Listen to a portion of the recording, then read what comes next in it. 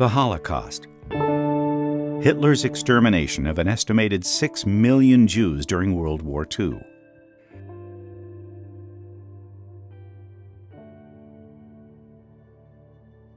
Before the Holocaust, there were many other victims of Hitler's attempt to create a master race.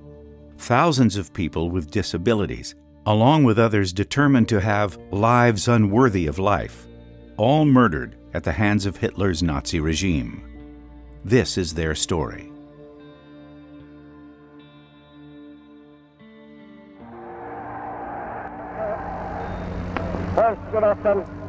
Once he came into power, Adolf Hitler was interested in advancing his own version of eugenics, a 19th century concept to improve the genetic quality of the human race by excluding people in groups judged to be inferior while promoting those deemed to be superior. Hitler's legal justification had its roots in the United States with the state of Virginia's Sterilization Act of 1924, a form of eugenics. The law required the sterilization of people afflicted with forms of idiocy, imbecility, feeble-mindedness, or epilepsy. In 1927, a Virginia court determined Carrie Buck would be the first person sterilized under Virginia's new law because she was said to be incorrigible and had a child out of wedlock.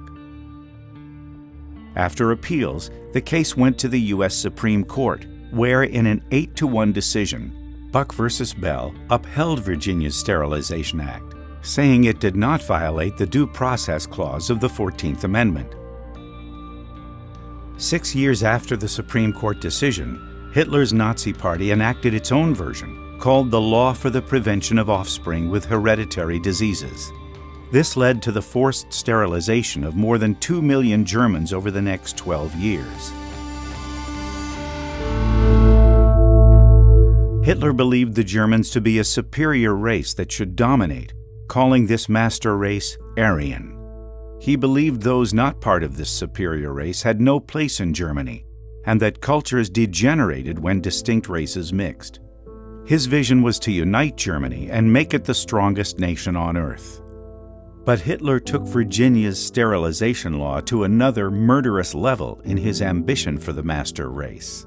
He ordered the outright elimination of those citizens deemed defective, including people who were intellectually disabled or those born with genetic illnesses, as well as those the Nazis declared racially inferior. A wave of legislation between 1933 and 1936 identified categories unworthy of life that soon became targets of the Nazi killing policy. These included those diagnosed with mental illness, epilepsy, dementia, encephalitis, chronic psychiatric or neurological disorders, those not of German blood, the criminally insane, or those committed on criminal grounds. A 1939 Reich government program permitted mercy killings or euthanasia in the case of incurably insane persons. Many of these policies are generally seen as precursors to what eventually became the Holocaust. According to the program's own internal calculations, the euthanasia program claimed the lives of over 70,000 institutionalized people with mental or physical disabilities between 1940 and 1941. A quiet little town of 12,000, nestled in a sleepy pastoral valley in western Germany, Hadamar appears today to be an idyllic place, but its looks belie its evil past. This is Hadamar Clinic. Constructed in 1883, this former sanatorium was home to some of the cruelest treatment of people with disabilities in human history. Early one morning, beginning in 1941, gray buses from the volunteer ambulance service began rumbling into the Hadamar Clinic, carrying passengers from orphanages, children's homes, hospitals, nursing homes, and other facilities. They were told this was a brief stop. Pleasant-looking nurses helped them prepare for a physical and dental exam as they were instructed to disrobe before proceeding to another room down the hall. There, doctors would select from a list of 60 fatal diseases to record on their paperwork as their cause of death, typically tuberculosis, pneumonia, or heart failure. A nurse would then place a piece of tape between their shoulder blades to indicate what would happen to their bodies after being put to death. Some would have their brains preserved for study or gold teeth harvested after death. Their paperwork would be sent upstairs where clerical workers would type their death certificates and condolence letters to their families. After their examination, the people would be ushered to the basement where they were told they would be taking a therapeutic shower. Those who could not walk were carried down on stretchers. 60 to 75 people at a time were crammed into a 9-by-16 room. Once the heavy doors were sealed shut, deadly gas was pumped into the room. In only 10 minutes, all would be dead. Workers removed the bodies one by one and carried them to the mortuary room, the dissecting room, or directly to one of 2 cremation ovens. Cremation took 30 to 40 minutes per body. Canisters of random ash were delivered with the letters of condolence to family members.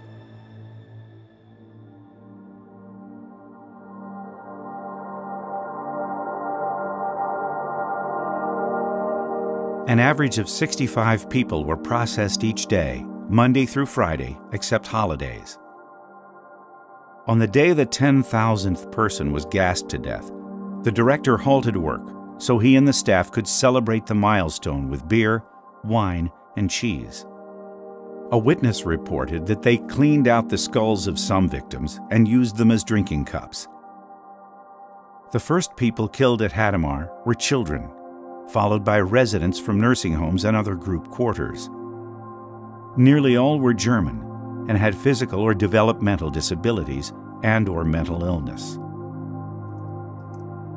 The gassing was halted after about 8 months due to the complaints of townspeople about the stench of the fumes, along with the efforts of the Catholic Bishop of Münster, a sharp critic of the Nazis. The ovens were simply dismantled and shipped to new, more infamous extermination camps in Sobibor and Treblinka. And this still was not the end of mass murder at Hadamar. A year after gassing was halted, a more covert phase began, where victims were given massive doses of drugs or starved to death. To avoid cremation and the noxious fumes it caused, these victims were buried in mass graves behind the facility, surrounded by walls topped with broken glass. The killing finally ceased when the U.S. Army 2nd Infantry Division liberated Hadamar in April 1945. Each of these 481 mass graves contained the remains of at least 10 people. Today, visitors can tour the same waiting room where the 15,000 passed through before meeting their demise. The room has displays and memorials detailing what happened in this facility. A life-sized photo shows one of the cremation ovens and where it was located.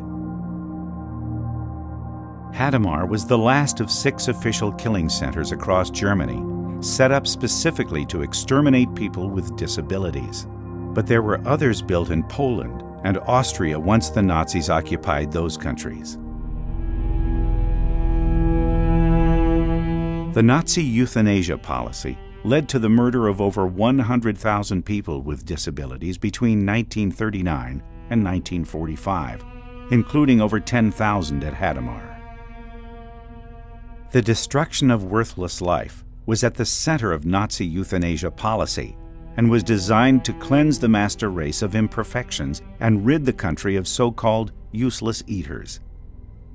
As time went on, any German who could not contribute to the war effort was selected for death, even soldiers with disabilities from the First World War. Despite the brutality and atrocious nature of the crimes carried out at Hadamar, American authorities could not prosecute Hadamar defendants as a violation of international law, since it was German nationals mistreating German citizens with disabilities as directed by the German head of state. However, the Germans kept meticulous records and investigators found Polish and Russian nationals were among the victims. International law agreed upon at the 1907 Hague Convention protected civilians during wartime. This agreement, along with the Geneva Convention and Moscow Declaration, allowed U.S. authorities to prosecute Hadamar defendants for war crimes. The jurisdiction of the U.S. military commission trying the Hadamar defendants was challenged immediately and throughout, but in the end, the commission relied on the absence of regulation to prove jurisdiction. All 7 Hadamar defendants were found guilty, but only 3 received death sentences. The remaining 4 received prison sentences based on their involvement, but in the ensuing years, many of these sentences were reduced. By 1951, not one surviving Hadamar defendant remained in prison.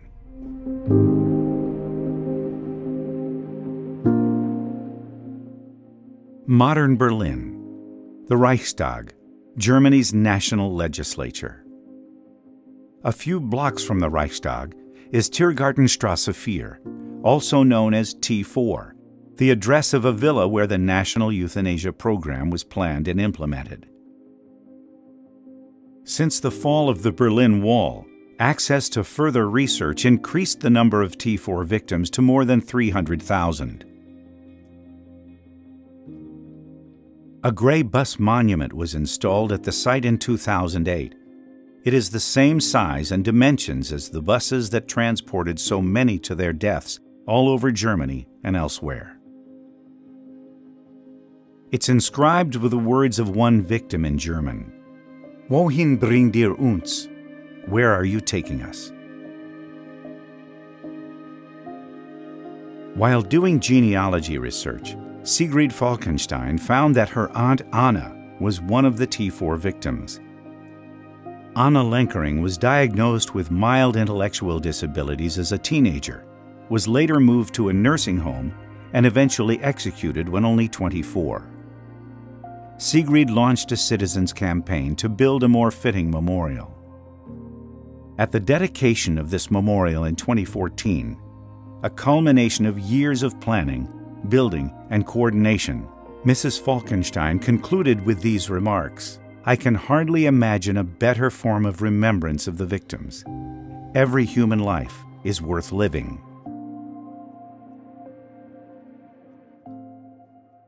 We can only hope that such a murderous dictator will never again emerge to inflict pain and death on people in need. The compassion given to those in need is a statement or indictment of our society and its legacy for future generations.